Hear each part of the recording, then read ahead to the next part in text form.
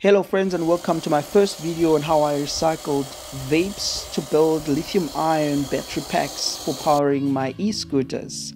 Before we get started, please pay attention to the disclaimers on this video. The use of vaping products shown in this video is for illustrative purposes only. Viewer discretion is advised. Okay, so the plan is to retrofit 24 volt and 36 volt lithium ion packs on my lead acid powered e-scooters. I have two e-scooters, 24 volts, 36 volts, and they're powered using lead acid battery packs. So my plan is to replace these lead acid batteries with lithium ions recycled from vapes. For this challenge, I will need about 216 recycled vapes, but fortunately, my friends at NU Vape have this really cool vape recycling machine that gives discounts on your next vape purchase when you recycle a vape.